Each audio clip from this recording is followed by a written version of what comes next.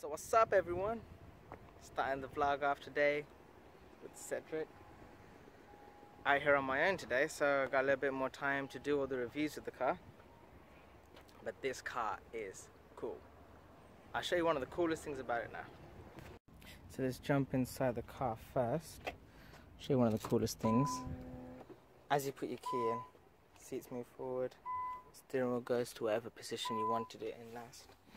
But here's the other coolest thing. Now, if you ask me, hold up.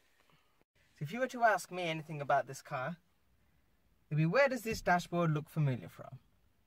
Now, in my opinion, this looks very similar to the S-Class, the newer S-Classes. If you have a look at the way the dash is and everything, it all basically, it's just one long double display, I think.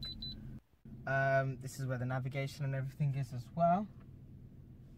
Obviously, I'm playing around with the car at the same time as trying to show you guys around it. But yeah, look, there's a navigation and everything there. You got the displays here. Now, I think this car is from the early 2000s. Considering this is that old, like, Nissan, you should speak to Mercedes, you know, and like say, look, you just completely stole our design. Like, no, I'm joking. But the car is so cool. It is unbelievably smooth, and I think maybe we should go for a drive.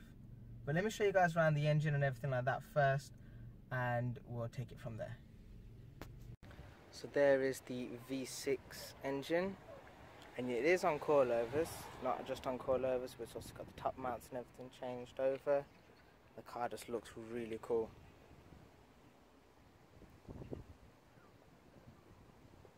Everything on the car is so clean. That's the good thing about Japanese cars. Normally, because Japan's roads are so good, they never really get rusted or anything like that.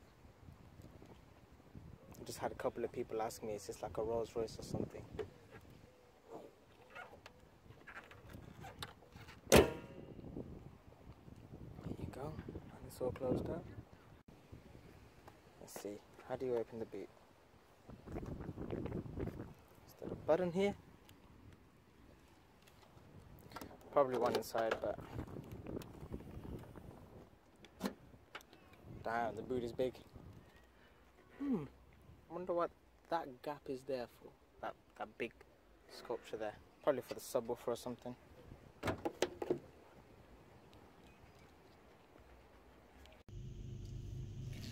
So as I'm heading out of here, I thought it'd be good to talk about a couple of things with the car. Firstly, it is extremely smooth.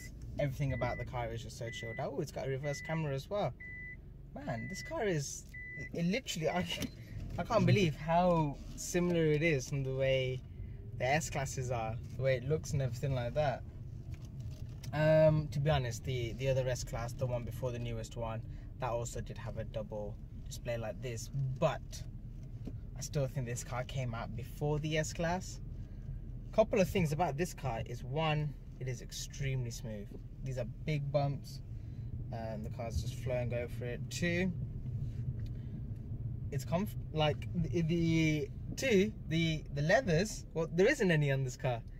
It's all fabric. Now this car has the V6, the turboed V6. They also come in the RB26, the RB25 DET, same as the Skylines and everything else. That's just so cool. I would love to see this car with an RB25 in it. There's a nice M3 driving past. Now with this car, it is what I would say very quirky.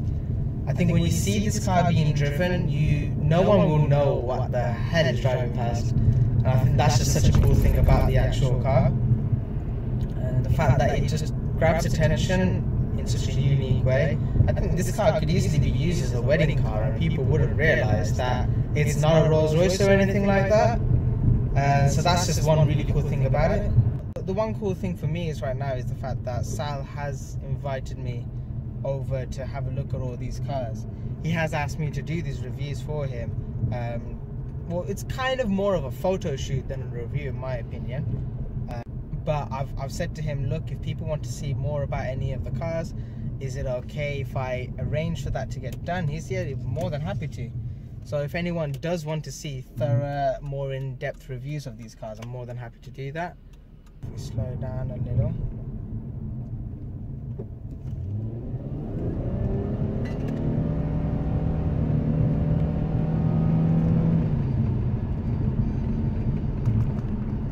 It's not a slouch, that's for sure. You can tell the car's still got some weight to it, but it is not slow. And just from that little bit of a pickup and everything like that, you can tell it straight away. This car, it'll keep anyone really satisfied that wants this kind of car. Now this is the thing with Sao Motors, is I appreciate that there are other people that do actually import cars, different style of cars and everything like that. People always will import cars. It's just the way it always will be. Sao Motors, it kind of tends to aim for more of these kind of cars. You know, so if it's something that you are looking for, it's a good selection here. Yeah, the car's been driving perfectly fine. There's nothing I could complain or say wrong about this car.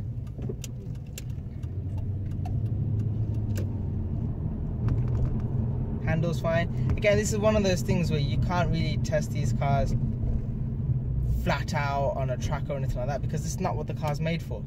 You know, the car's never going to be made for something like that. I've arrived back to the showroom, oh well, the garage I should call it. He is looking to upgrade his garage to a bit more of a showroom style, and I can see the next car has already been parked outside ready for me, which is the G35. So I'm going to park this car up now, find Sal and get the keys to that.